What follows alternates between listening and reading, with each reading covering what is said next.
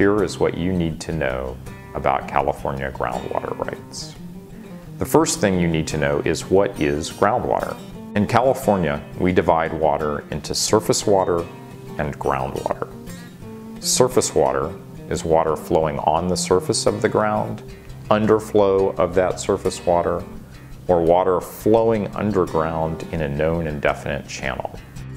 Groundwater is percolating groundwater, which is water in an aquifer. In California, we generally have two types of rights to groundwater: overlying rights and appropriative rights. The overlying right is very much like the riparian right to surface water.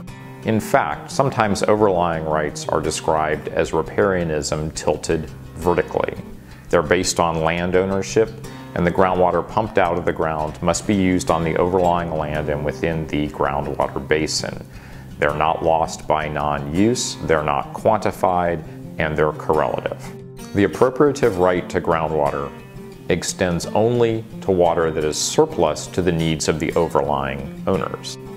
Other than that, it is very similar to the appropriative right to surface water. First in time is first in right.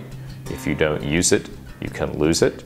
It's a right to a specific quantity of water. It can be exported from the groundwater basin and used anywhere.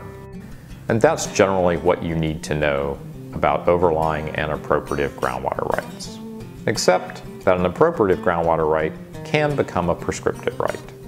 But that's a topic for another time.